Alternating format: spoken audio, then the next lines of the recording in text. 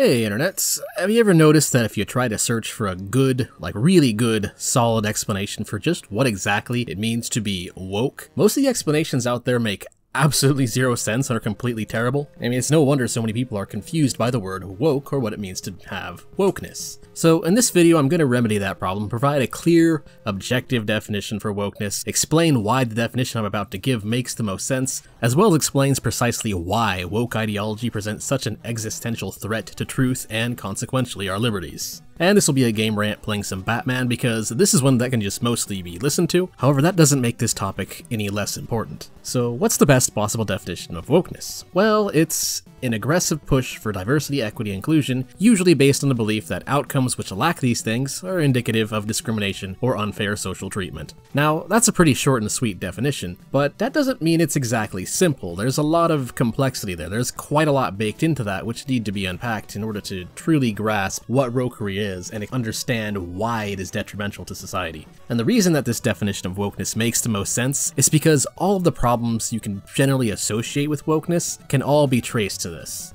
I'll first start with the idea that outcomes alone are evidence of discrimination. You've probably seen quite a few examples of this thinking. For example, articles that are along the lines of, Y results disproportionately affects group X, therefore X group deserves special treatment and Y bad. No really, a simple experiment anyone can do is just search Brave or Google for the phrase disproportionately affects in quotations, click on the news section and you will be treated to hundreds of articles that are examples which prove my point. It's very common. Most importantly, these articles rarely go into any evidence of discrimination, rather it is just blindly assumed based on the outcome. And it's known as a reasoning error I've gone over before called outcome bias, where false assumptions are made about process based on looking at outcomes alone. And this is where we run into our first two big problems with wokeness. Sometimes the why in this equation is actually a good thing. A prime example of this being gentrification, which is economically beneficial in the long run for most people. The only reason some whine about it is because it has a short-term, disproportionate effects for certain minority groups. And again, it's only short-term. In the long run, things end up neutral for them at absolute worst.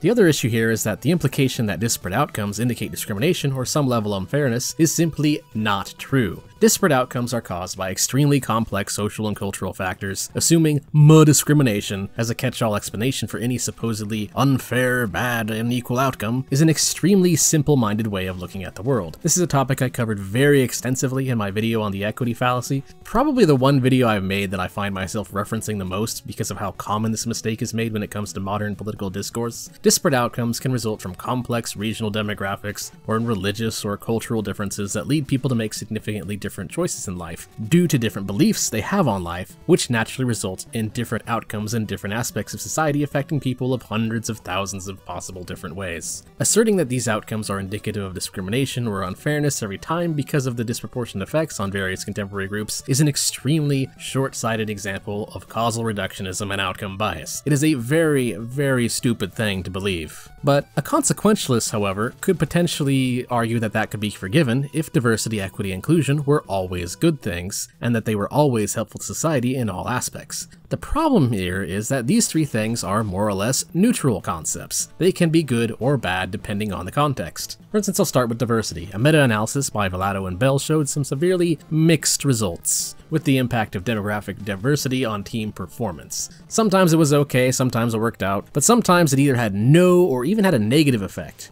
But on the flip side, there's also an article by Forbes that argues that diversity is good, with the best argument they make for it being that diversity boosts creativity and innovation. Now, why is that? Well, the reason now, and what's actually kind of funny here, is of course that what both the study and the article by Forbes are actually showing is that diversity of thought is what's good. That's why it sometimes turns out to be useful, and sometimes not so much. It doesn't actually matter which contemporary group the people making up the diversity come from. What matters is fresh ideas and fresh ways to look at the world. It just so happens that ethnic diversity can sometimes come with diversity of thought, since they are more likely to come from different religious and cultural backgrounds like I mentioned earlier. Now, those of us with common sense can immediately see the problem here. The reason for why the meta-analysis showed this diversity only working some of the time, and in fact actually had some negative correlations, is because not all cultural ideas are compatible with each other. The answer, of course, to fix this is to give people freedom of association, that people in business can make the best decision for themselves on what kind of diversity and what specific combination of ideas makes the most sense in the context of what they are specifically trying to do, what their company project is, what their hobby is trying to go for, etc., etc., etc. And then there's equity. which is one of those annoying words it's kind of a buzzword with dozens of different uses, such as financial assets or equality of outcome, can mean a lot of different things. But in this case, I'm just going to refer to it as the concept of giving people what they need to succeed. Now, again, this is a neutral concept. Sometimes that can make perfect sense, sometimes not. Sometimes it makes financial sense, sometimes it does not. Like, say you run a software development firm. It might make sense to make sure your business has plenty of wheelchair space for people who are physically disabled, because physical disability doesn't mean someone would make a bad programmer. In fact, sometimes it's just the opposite. Often the physically disabled make fantastic programmers, because they have more time to focus on their mental skills. So in this case, equitable access to the business makes sense, as it is beneficial for everyone involved. I'll state it again, beneficial to everyone involved. Very key phrase there. But what if we are talking about a mental disability for this software company? And I don't mean something innocuous like Asperger's, I mean a full-blown 60 IQ invalid, unfortunately. Well, the only way someone like that could have a job at a high-end software company is if someone else double-checked all of his code and went through all of his bugs and basically did all the work for him, because they're just going to end up rewriting everything. In this case, the concept of equity obviously does not make sense. And then there is inclusion, where everyone is meant to feel welcome. This can at first seem like something that should always be good, but actually when you think about it, it is yet another neutral concept. People like to feel included, but also sometimes gatekeeping can actually be good, and a lot of people in a lot of different hobbies have been recently figuring this out, and I'll even link to a good video on it. Now, not everybody is a good fit for every project, because not everyone has the same individual taste. Some people have noticed this, especially true with hobbies again. If someone needs a hobby to be changed in order for them to feel included, well, maybe they just aren't a good fit for that hobby or the community surrounding it or the project that people are going for. To summarize, the cult of woke treats these neutral concepts of diversity, equity, inclusion as always good, based on the demonstrably false assumption that a lack of these things is the result of unfairness. Anyways, with wokeness now clearly defined and explained at length, identifying what is and isn't woke becomes a lot easier to do. The first thing worthy of note that many others have noticed is that because wokeness is based on false beliefs, it has some very disturbing, striking similarities to religious cults. The most obvious of these is the censorship of heresy, because without censorship, false gods die. Woketoids are very much in favor of falsely accusing people who do not subscribe to woke beliefs of being bigoted. They accomplish this by redefining racism and bigotry to meet their ideas of wokeness, birthing concepts such as racism by outcome, or discrimination by outcome for other groups, or the idea that this kind of discrimination is any policy or system that sustains an inequity. This also has a very interesting side effect in that because wokeness looks at disparate outcomes, it is an inherently anti-colorblind way of looking at the world. Ironic, considering that colorblind policies are the exact opposite of racism.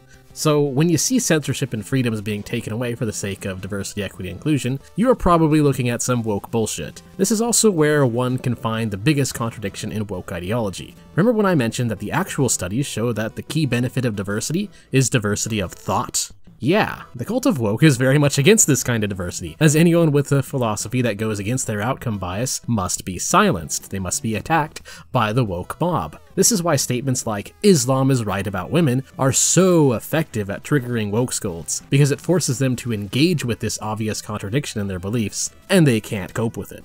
This also leads to justifications for restrictions on economic freedom, and this is where things really get crazy. If you have paid attention to modern-day socialists, you may have noticed that there is some very strong overlap with socialist streamers like Hassan Piker and the mindset of wokeness. This is not a coincidence. It is not a bug in the mindset of wokeness. It is a very much intentional feature, because wokeness presumes that the disparate outcomes are unfair. It becomes the perfect ideology for socialists to use and to try and claim that you are a bigot for not adopting what they claim to be a more fair economic system by these outcomes. And thus wokeness becomes the perfect dog whistle for class warfare. This is a very effective grift because socialists generally fail in strictly economic arguments, as they have been proven inefficient and doomed to inevitable collapse into extremely authoritarian governments several times in the past. So instead, socialists have adopted wokeness as a trump card, where they use false accusations of bigotry in place of the economic arguments that they are unable to win. So socialist beliefs, and by extent any kind of other forms of Marxism, are also very good identifiers of wokery. So they have adopted wokeness because it lets them use moralistic fallacies in place of factual arguments. This is the main reason why anyone who considers themselves a proponent of personal freedom and liberty should stand against wokeness as well as standing against Marxism and socialism. The logical conclusion of a society that structures itself around the equity fallacy is to justify authoritarian politics under the guise of righting these made-up injustices and manufactured victims, instead of improving society in ways that are pro-freedom, pro-individual, and economically sustainable. There are also some legal restrictions already in place, and this is something that a lot of people don't realize. For example, the Disparate Impact standard, which is in fact law. It allows people to legally accuse people of discrimination based purely on disparate outcomes, without needing to prove process or intent. Yes, that's right, wokeness is already law, and it has been the law for over 50 years. And it has done quite a number on our freedom of association, as any business, big or small, is forced to always worry about disparate impact standards, lest they get socked with all these frivolous, ridiculous lawsuits based on ridiculous accusations that don't make any sense. On the bright side, this does provide a window for how wokeness can be reasonably curbed and dealt with, but that's a video for another day. And finally, the most complex subject of all, identifying wokeness in culture and the media. While not as dangerous as the previous problems that actually do directly threaten freedom, at least not in the short term, it's easily the most annoying. Now, because wokeness desires inclusive outcomes, you can identify wokeness in works of fiction by them following what is known as the representative school of writing. This is something that has been extensively discussed at length by another YouTuber known as Literature Devil. This is a writing style that places the importance of representation over the importance of the plot in the show. This usually results in a diverse cast that is diverse and inclusive purely for the sake of being diverse and inclusive. Admittedly, if it stopped there, it honestly wouldn't be that bad. The problem is it tends to go much further. When a character exists purely to represent a minority group, often woke writers of a series will also want to ensure the character gets equitable representation. Therefore, the character is written to be always right. Any flaws that the character has will always be portrayed through the lens of them being oppressed, so it's kind of like a pseudo-flaw, where a flaw is actually a strength that has just been twisted into something else. And anyone who questions this in the show will always be portrayed as the bad guy.